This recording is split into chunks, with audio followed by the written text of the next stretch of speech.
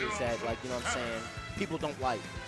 Like, ZSS beats Luigi, ZSS beats Rob, you know what I'm saying? I think ZSS is like a really good, solid 10. Yeah. That's my thought. Yeah. Yeah, I could definitely see that. Yeah. I could definitely see that. And then, like, Game & Watch is like an 11 kind of situation. So we're going to see if it works out for Kuro here. We're going to Kuro going up against Umeki in this top 128 winners best of 5. Right off the bat, Kuro getting aggressive. And got the dot eyes. Give me this combo, 50%. All he needs is that one opening. One exchange. That one exchange. One exchange, 50%. Kuro read him twice and got 30, and then he literally just whip punished a guy 50 for it. See, and this is where the matchup is going to be the difference maker, right? How you space the Zair midair, right? Yeah. It can kind of spiral out of control at this point, though, because now the onus is on Kuro to approach, and Umeki is going to take advantage of that so well. Like, Peach's whip punishing in this game is, like, bar none. So good. Ooh. Oh, the coverage. Yeah, and like if you went the other way, bro, you might have went that way, which is the blast. So this is what we talk about. You touch Peach's shield, and then she bears you with like 150, and you just pass away. You die. Yeah, the one thing, though, that Kuro has is the Zair is pretty safe, and so is the Nair on shield, right? So you just got to be careful on what your mix-up is after the Nair. All right, good on Kuro with the Nair off stage. Very well done. 2 stocks apiece. Umeki finding his way in. Yeah, you better be careful. Aggressive lane. You better be careful about how you approach Peach, bro. See, doing stuff on the shield, and he jumped out of there, which is smarter. No. You can't punish that. Yeah. Not as ZSS. Yeah, ZSS's fastest move out of shield is forward air, and I mean, you can only do it in front of you. Ooh! Didn't get the sweet spot, not able to get the spike on that one. Yeah, if Umeki held in, potentially could have worked for him, but good DI from him. Kuro searching, looking for this one opening, but Umeki just chilling, happy to wait. And that's going to be a big punish. The turnip was coming down. Right, and just like, Peach has these like super compromising like routes to get back on like stage and stuff. Oh, caught the turnip again, and the fair flow, man. Look, man, like she just does crazy damage, bro. I don't want to hear no Peach downplaying ever. This character's so good, bro. It's the hard part for Peach is getting that one opening, right? He actually just missed the combo twice. I fell for my life for But him. he still did 40. Ugh, my goodness.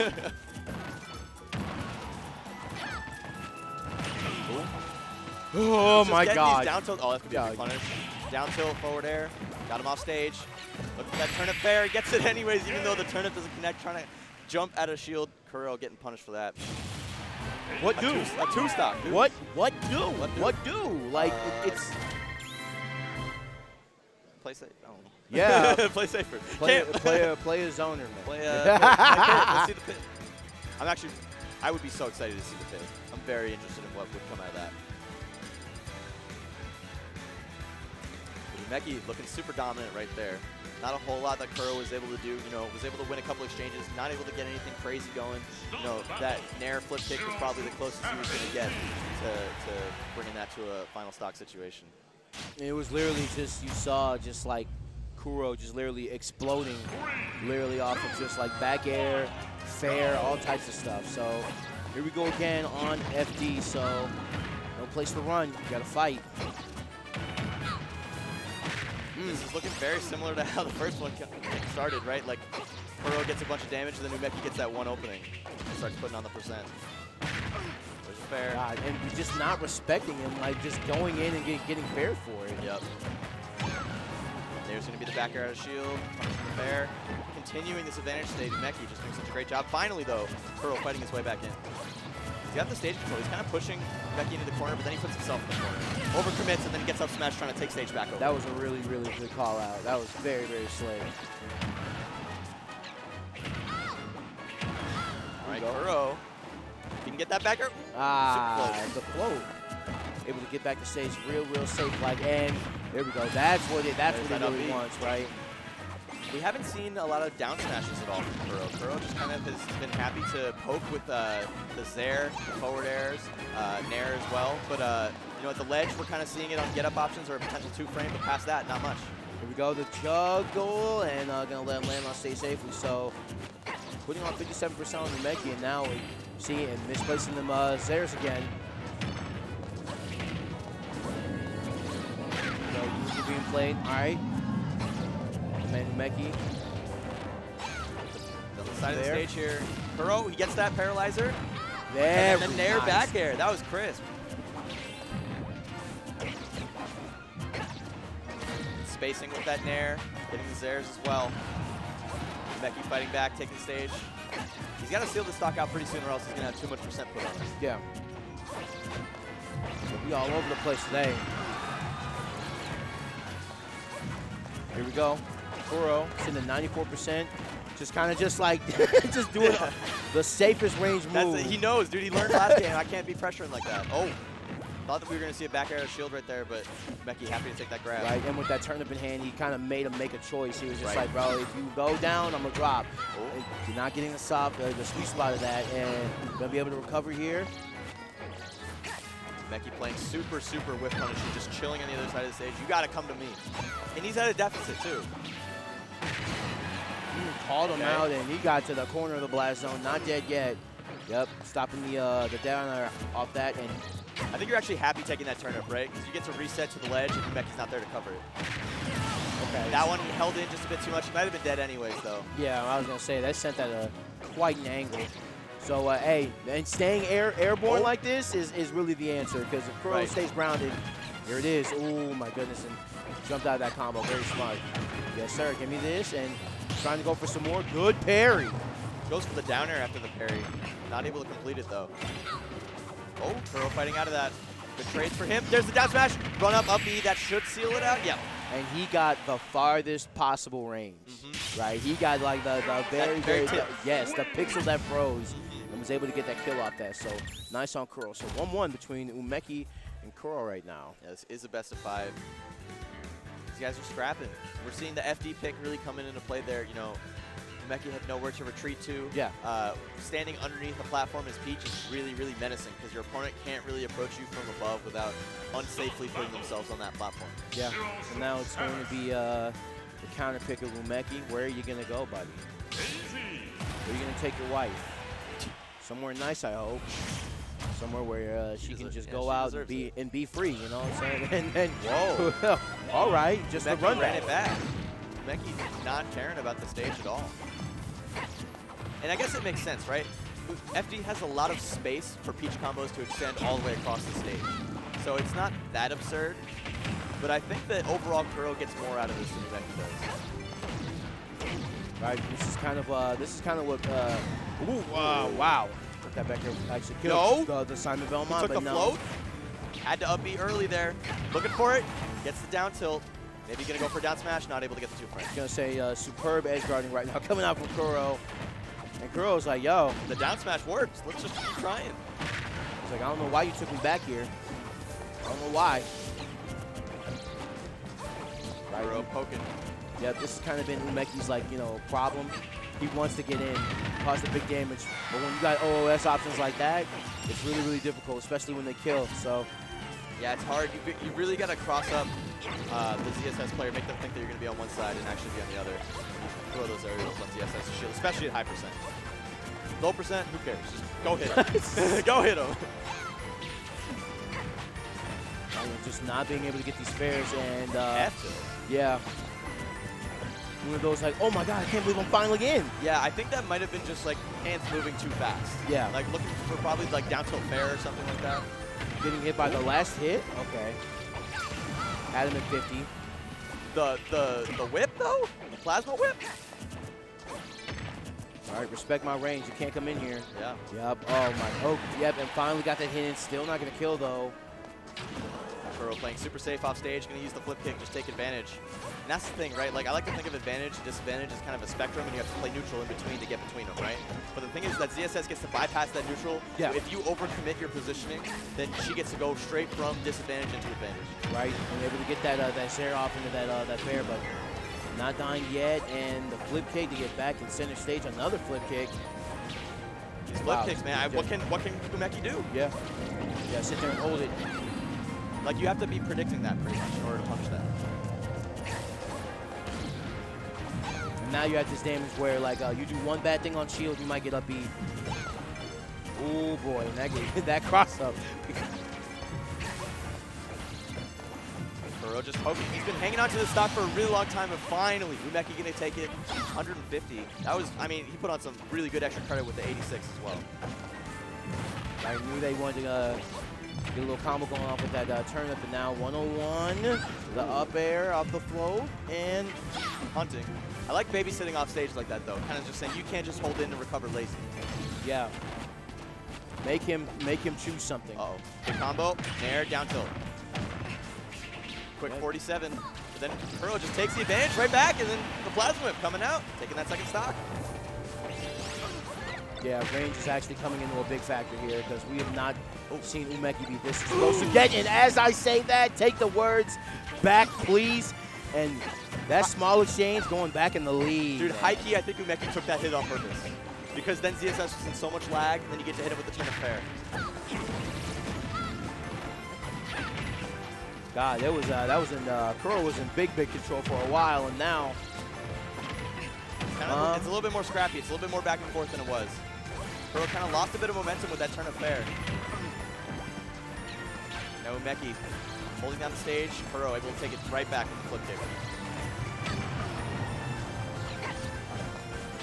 Oh, better roll. I don't know if I like showing that roll read right now, just because it's like he's at 78. He's not really going to die to that, I don't think. Yeah, and it's even in game and stock right now, yeah. So you gotta save that card for later. Just run up and do it though. Stitch in hand.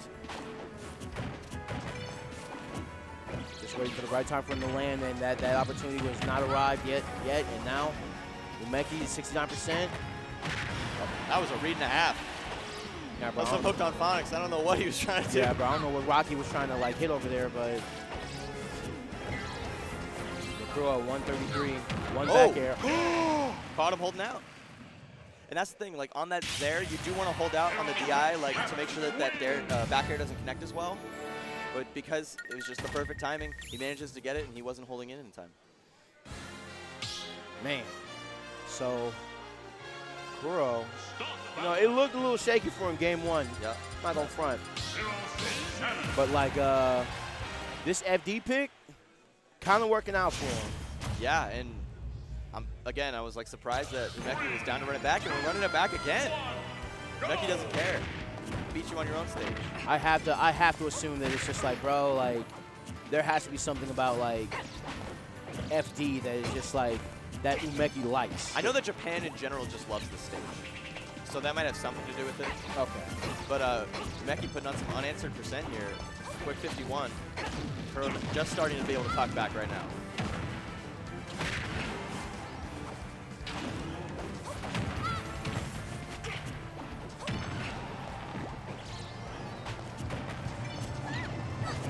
Here we go.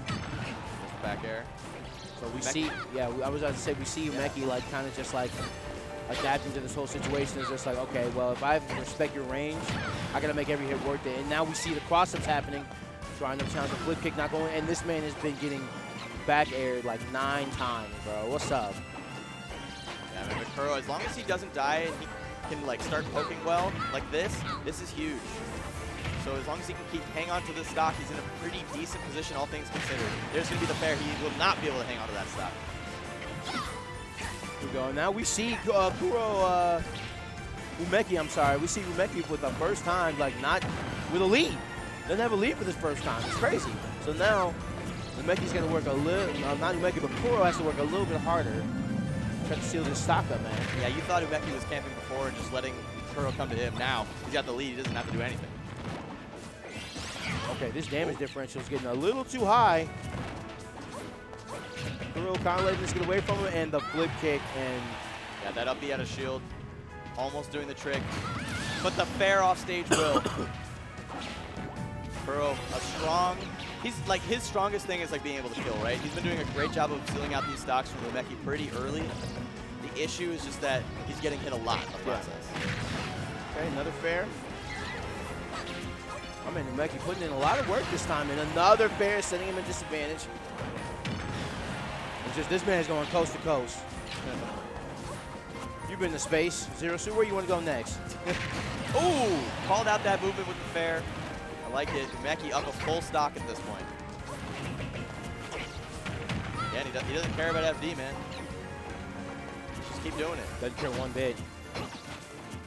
See, my man Umeki has cleaned up a lot. That's a double jump taken. Ooh, that might have done it if he hit that. Recognizing the down smash charge is going to come out. Umeki just going high. Not able to take the advantage back. Oh, I like that read, but just a little preemptive. Here we go, Kuro, kind of losing his edge a little bit, man. This piece is really closed in, getting these damages in short bursts, and it's been paying off in dividends. Yeah, and Kuro's not in too bad of a position right now if he can manage to take this stock. He's done a good job of putting the percent on, keeping advantage. Umeki taking it right back. Oh, read that super hard. Not able to punish it though. Still able to keep positional advantage.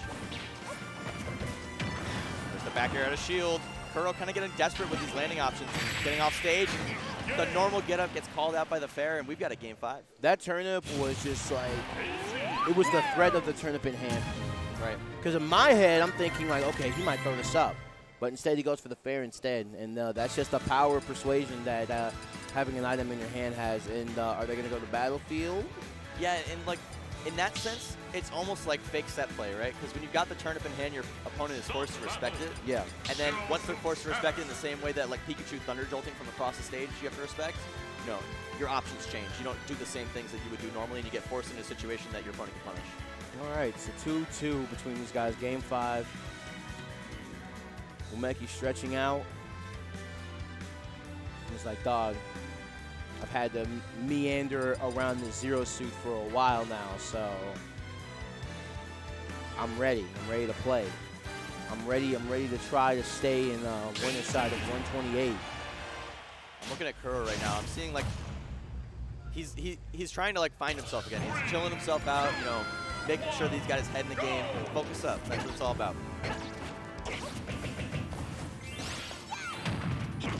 Hey, that's some good damage. Drops the turnip too. That's big. Yeah, just because he dropped that turnip, Umeki had to commit time to pulling the turnip there, and Kuro was able to punish it. All right, a lot of give and take between both of these guys, and see really good moves being played. Umeki trying not to overcommit on anything, and yes, get your damage where it's worth, because yes, sir, 84% off the down tilt.